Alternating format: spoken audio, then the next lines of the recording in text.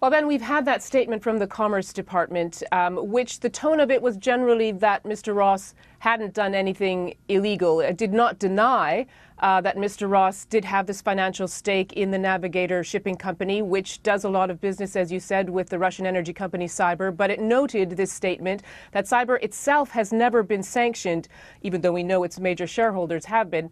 It confirmed that Mr. Ross had been on the board of directors of the shipping company Navigator for 2 years, but it said he had never met the oligarchs in question, nor the son-in-law of President Putin. And it also said that Mr. Ross had recused himself from any transoceanic shipping issues, that he generally supported sanctions against Russian entities, and that he was working closely with ethics officials in the Commerce Department to uphold ethical standards.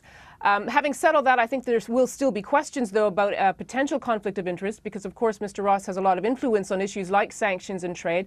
And really, it just doesn't look very good in the current climate in Washington, which is completely caught up with this investigation into potential links between the Trump administration and the Russians. And this looks to be one of the first reported business links, even though an indirect one, between a member of the Trump administration and members of Mr. Putin's inner circle. All right, Barbara, thank you very much indeed.